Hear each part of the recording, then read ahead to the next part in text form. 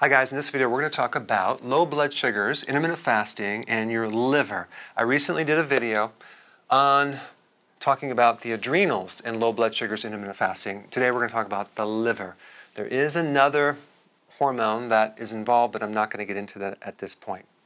Now what happens when you have a hypoglycemic reaction or low blood sugars, there's two main things, there's other things too, but there's two main things that will keep your sugars high so to prevent the drop in blood sugar, okay?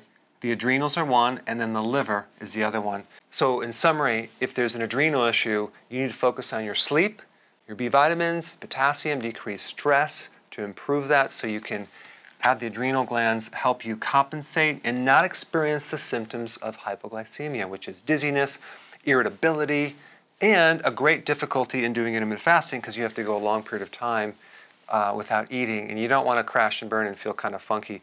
The primary target for hypoglycemia is the brain, okay? So you're going to have all sorts of cognitive issues and mood issues, okay? So if there's liver damage, if you have a fatty liver or you have cirrhosis, it's scar tissue that can come from a fatty liver, which both come from high levels of insulin or insulin resistance, okay? That's going to inhibit your ability to store sugar in the liver. The great majority of all the stored sugar that helps you between the meal to regulate your fuel is called glycogen, and it's stored in the liver. So if your liver's damaged, you won't have the capacity of stored sugar to release and keep your blood sugars normal when you're not eating, okay?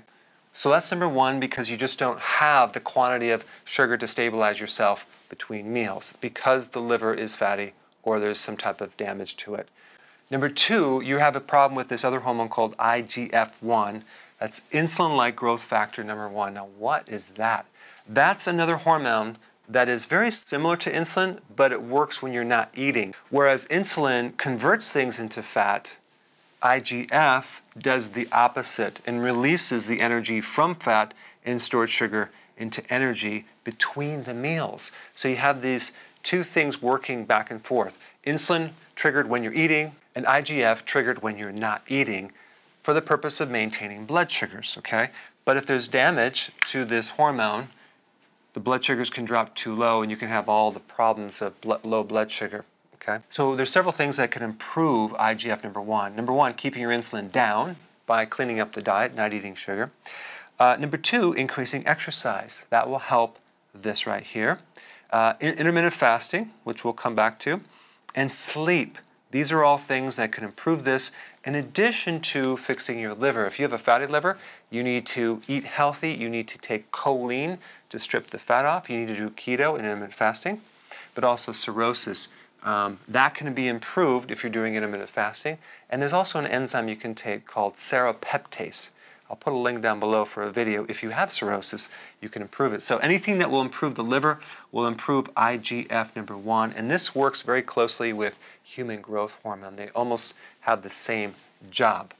So the whole goal is to go from one meal to the next, do intermittent fasting over a longer period of time, and prevent the low blood sugar situation, okay, by improving the liver and the adrenals. So when you're trying to do intermittent fasting, some of the things, in addition to adding fat, apple cider vinegar, potassium, B vitamins, and going at this very gradual, is you want to improve the liver by increasing something called vegetables, okay? Large quantities of vegetables or salad. It's kind of a new concept.